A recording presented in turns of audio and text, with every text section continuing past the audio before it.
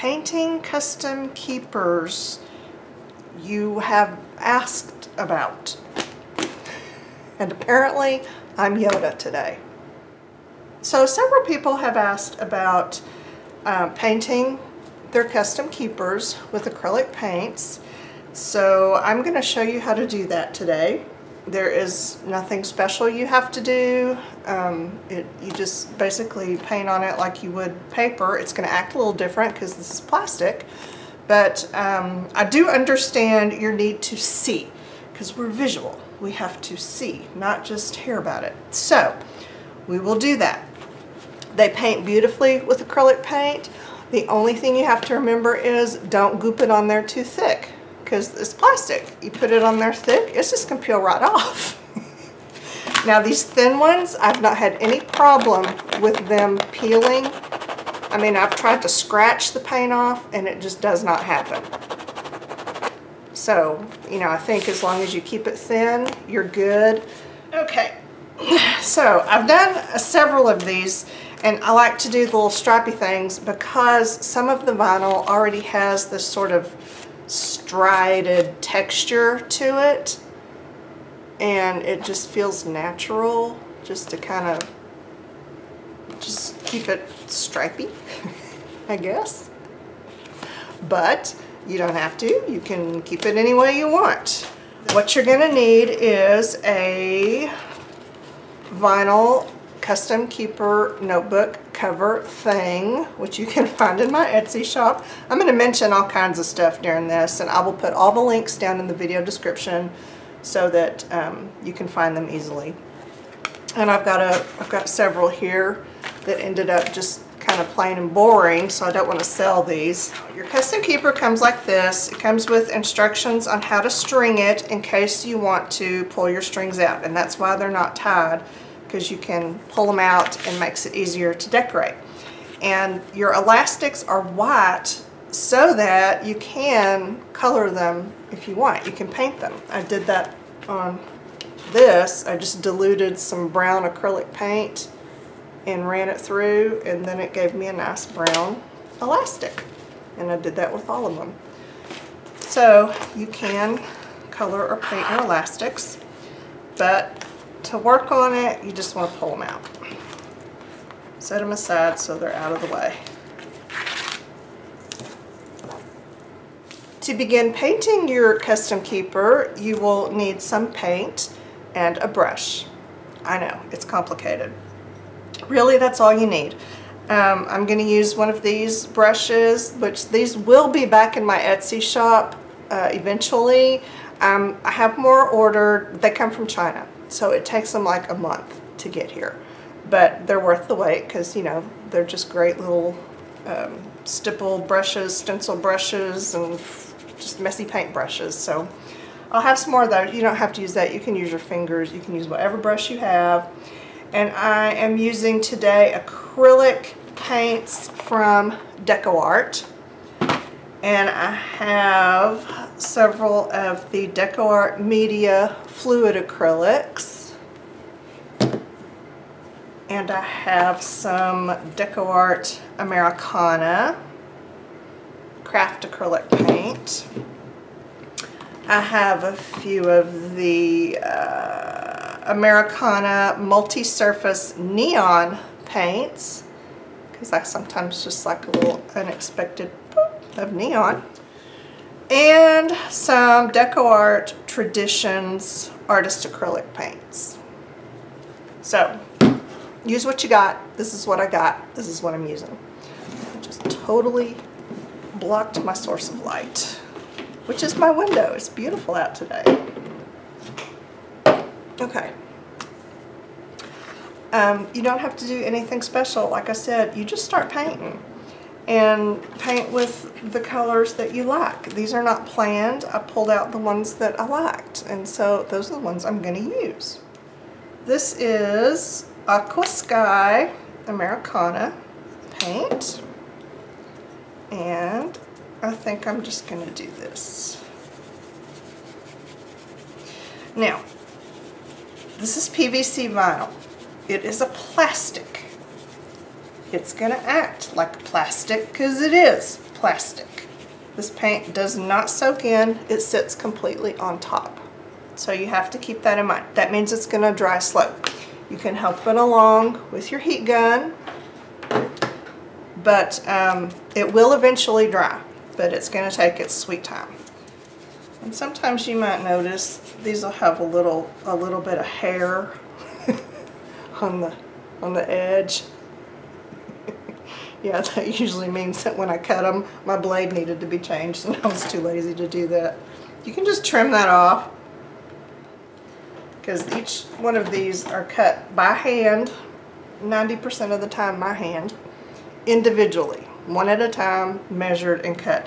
Yeah, it's a pain, but we just don't have the cutting tools that we need, so we're using what we got. These are what we got.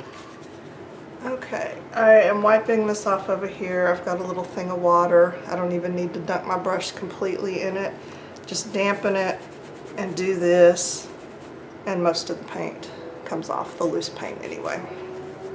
Then I can go on to the next color, which will be, I don't know, how about, I like this one. This is the Fluid Acrylic Naphthol Red Light. Let's pretend I'm saying these names right, because I got no clue. I would imagine at some point I'm going to put some kind of cheesy background music in here, because otherwise this is going to get really boring. What next? Well, I'm just kind of feeling this Indian yellow. I don't worry too much about creating mud.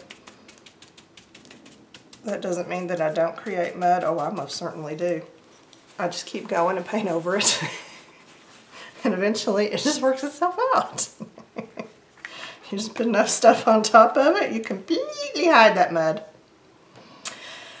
I think now I'm going to use this quinacridone magenta.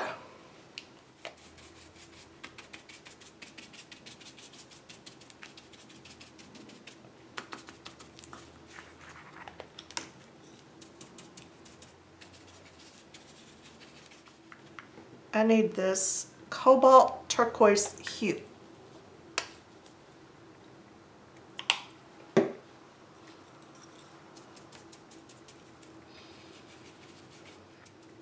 That is looking really pretty. It just looks kind of like a big bruise. That's what I like. I really love the colors of a good painful bruise. You know, the purple and the blue and the green and the yellow. Yeah. Okay, I want to say a word about using your heat gun on this stuff. This holds heat like you would not believe. Please be very careful when using your heat gun, because it's going to heat up like crazy and then it's going to stay hot for a while. Let's just go phthalo blue. Just a little bit. Oh, yeah, that's what it needed. I've got enough red on there that it's going to get purple in spots. I think it needs some, one of the neons, maybe this green.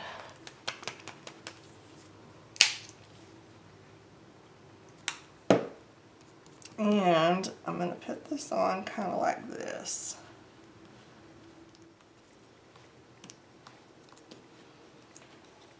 Then just kind of blend it out a little bit.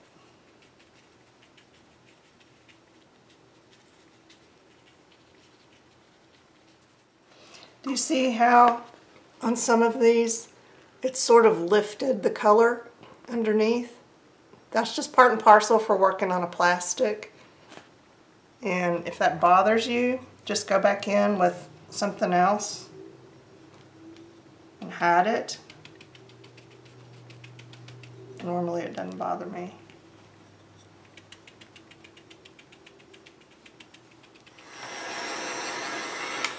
I'm going to set this aside to dry. And while it is doing that, where's my elastics? I'll color my elastics. Some of this leftover paint.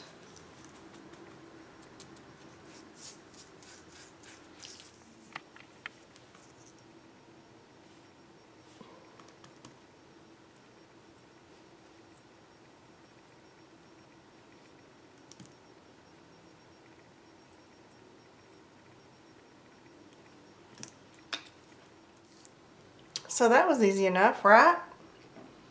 Let's clean some of this up and we'll do one more. This is just a little rubbing alcohol that's been diluted with a little water. I don't know, maybe half and half. And a piece of scrap paper to use as a cleanup sheet.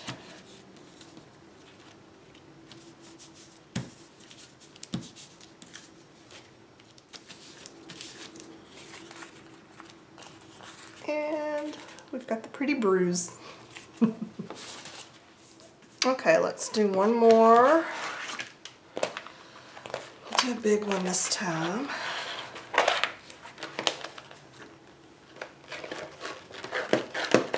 I lay out my vinyls in such a way that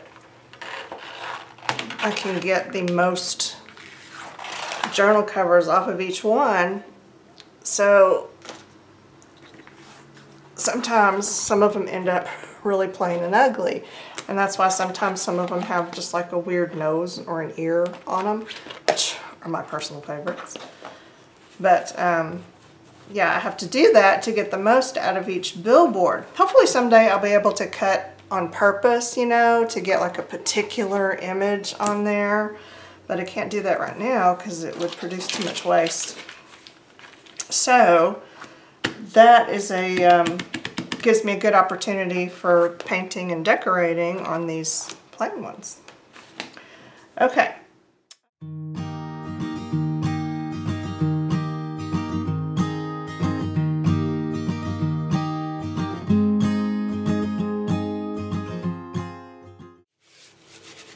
Now, if you're wanting to paint a cover and the one that you got has some kind of really dark background, or it's got letters or a pattern on it, and you're worried about that interfering with your painting, then yes, you can gesso over these. Just like with everything else, thin and even, and it will work just fine.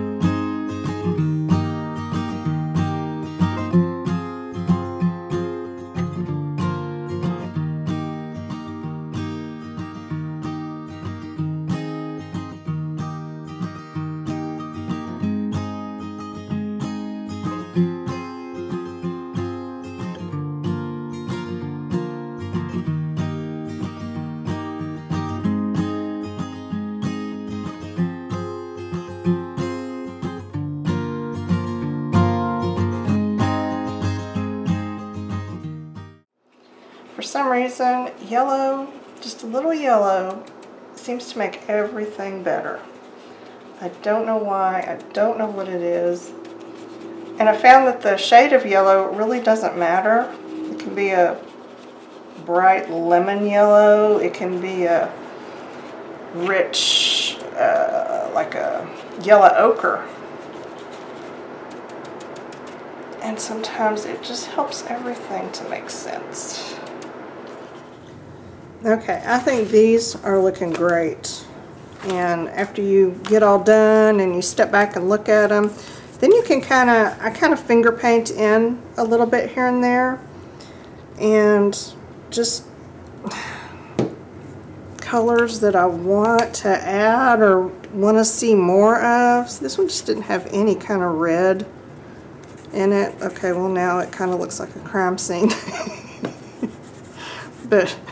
And this is Naphthol red light, and there's nothing light about this, but that's okay.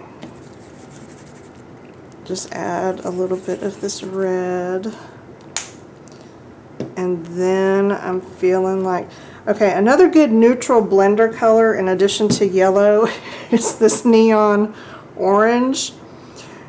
I don't know why, but it just, for some reason, it seems to pull things together too. And I use a lot of it. I was using a whole bunch of it. I was doing some painted papers yesterday. And this just, see, it just kind of makes, it pulls things together and makes them make more sense in my mind. Now I like it. And usually my fronts and backs are totally different. You know, just kind of depends on, even though I use the same paints, I use different amounts and in different places. Neon pink, because see there's already kind of some pink going on here. So let's just use a little more. Now I'm going to show you how to string your notebook covers, restring them rather. They come pre-strung, but like I said, you can pull the strings out. Your covers are completely reversible, so you know you can just pull the strings out and reverse them if you want, if you're not even going to decorate your cover. These are just very versatile. So let me show you how to restring. It comes with instructions, but sometimes it's easier to see it in person. And y'all, I have to give a shout out and a huge thanks to, I think her name is Jennifer, over at Chic Sparrow. She makes the gorgeous leather traveler's notebook covers. And if it wasn't for her, I would have no clue how this whole construction thing even worked. I learned everything from her. She just puts it out there on her YouTube channel. She gives it away freely. And because of that, next time I'm in the market for a leather traveler's notebook cover, guess who I'm buying it from? No one but Chic Sparrow. She has just been a huge help. I mean, she'll just walk you through the whole how to do this process step by step. I lost my, oh, there it is. Okay. Now, here's what I do. I decide which one I want to be the front, and for this, actually, I think I want this to be the front. I really like this blob of coral right here. I want it just like this. So that means this is the inside. I use a little piece of craft wire, just a thin craft wire, nothing special, just a little scrap of it. And I kind of use that to thread this. You can use a floss threader, well, for part of it you can, but I just find this wire is cheaper and easier, and you know, it works. So you can take the wire, do your, pull it through your center loop like this, and then just use the wire kind of as your needle to thread the elastic through. You can do it without the wire, but it's kind of tricky because the elastic is like just the exact same size as the hole. So that little wire just makes it easier. So there's my center one. And to do the binding string, I just take my wire and put it around kind of toward the end of the elastic, just like that. And then I sew and pretend this is my needle. I'm going to go down through the center hole, pull it through, and leave a tail that goes just past the center knot. Then, doesn't matter which direction you go, left or right, but you just move over and come up through one of the other holes. Don't lose your tail. So, we're like that, yeah. This probably would have been better to do with white elastic so you could see, but I'm committed now. Already started. Now you just go straight down to the corresponding hole on the opposite end. This one is on my left, so I'll go down here to my left hole, go down through, just like that. Then I'm going to scooch over to the center. There's no skipping holes or anything like that. It's just, you know, up, down, scooch over one. Then I'm going to come back up. Now I came up through the center hole down here, so I'm going to go down through the center hole up here. It already has a piece of elastic coming out of it. That's okay. Just move that over to the side and go back down through that center hole. This is where the wire really helps a lot, because getting the two elastics in one hole can be tricky. So now we're like this. Then move over one to the right hand hole, pull it through, and then go down to the corresponding right hand hole at the other end, pull it through, and then you need to come up through the middle again.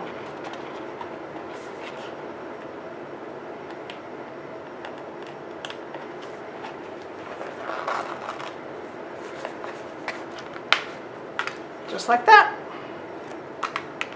And these don't need to be pulled tight, especially as you start to fill them. They're just going to kind of tighten themselves up. So I always string mine pretty loose.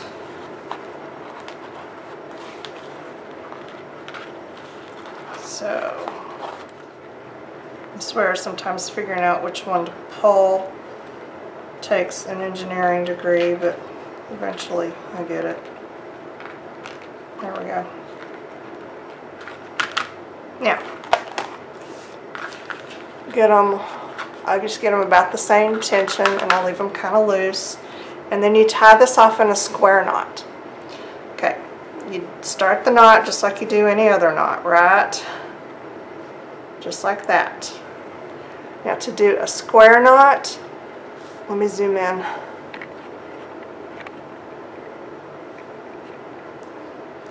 Okay, you'll see here that this piece of elastic is kind of over and this piece of elastic is under. And to do the square knot, you just want to make sure that you keep the over and the under. Don't do this, because you're bringing your under over. That would be wrong. That would be a not square knot. You want to keep your over. It just sounds stupider the more I say it, but I hope you get what I mean. This is the over piece of elastic, so you want it to go over the under. And then back through.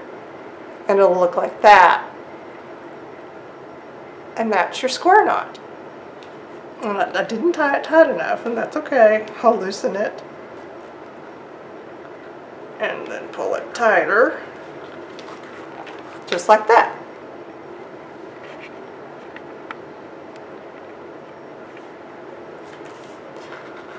So there we have it. Now we're strung 4 strings.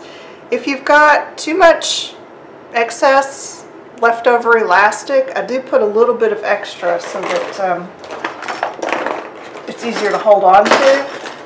what you can do is snip that off shorter, like so.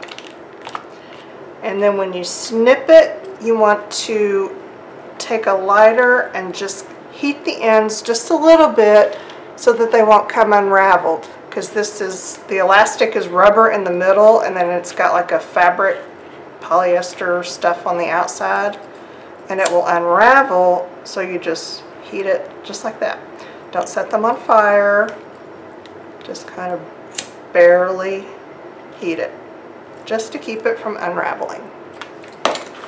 That's all you need to do. And then your custom keeper is ready to fill. So that's it. That is all there is to painting your custom keeper without any prep work. If you do gesso, it's a little bit easier. You don't get the lifting like you get with when you're just painting straight on the plastic. The lifting's not nearly as bad because you've prepped your surface. I don't ever bother. You know, it's not a big deal to me. It just adds more interest. So that is it. I still have the 2 sizes available. They're in the shop, ready to go. Yes, I do have more sizes coming. Right now I'm working on inserts. Y'all asked for pocket inserts. You shall have pocket inserts. But they're kind of a beast, so it's taking some time. But I'm getting there, okay? So I hope this helps. Let me know if you have any questions. And oh, for goodness sakes, when you paint yours or decorate them or fill them up in any way, please let me know. I want to see a picture. You can post them in my Facebook group. You can post them on my Facebook page. You can email them to me. You know, whatever is easiest for you, because I just get super excited when I see how everyone's using them and decorating them. Okay, so that is all I have for you today. The end.